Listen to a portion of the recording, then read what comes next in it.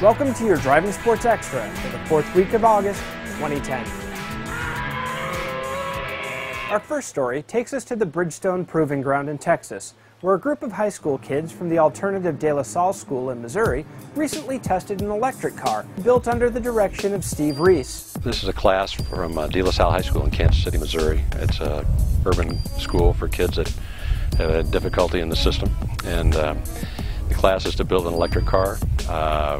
The intention is to integrate as much math, science, and history, those kinds of things into the process. But the bottom line is they want to build an energy-efficient electric car. The car is built on a Lola IndyCar chassis and reportedly gets the equivalent of 300 miles per gallon.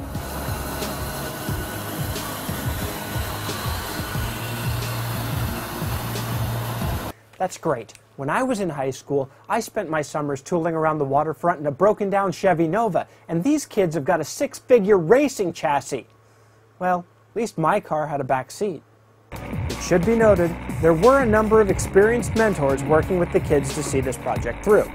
These mentors have experience that lists like a DeVry ad: advanced plastics, engineering, machining, electric vehicle design, SolidWorks modeling, automotive racing, aviation, and fabrication. Call now.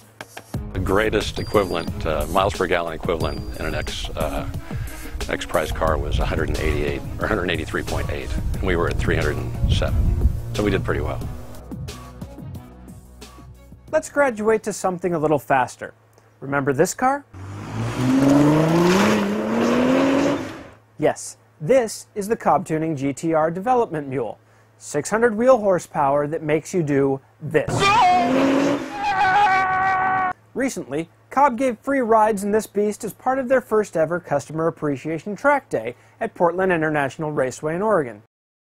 Why was I not told about this?